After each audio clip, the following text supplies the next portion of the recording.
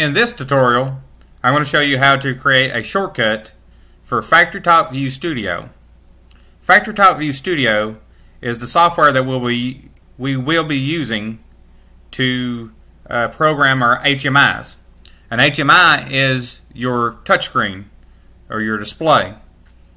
So let's get started with creating our shortcut. So again, we're going to go down to the Windows button, which is the Start button, click All Programs, Rockwell Software.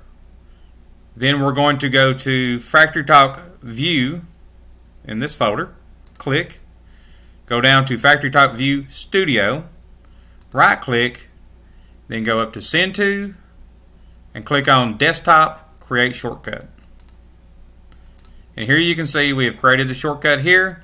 We've got a number 2 after it because this is the second shortcut that I have on the desktop for this same thing.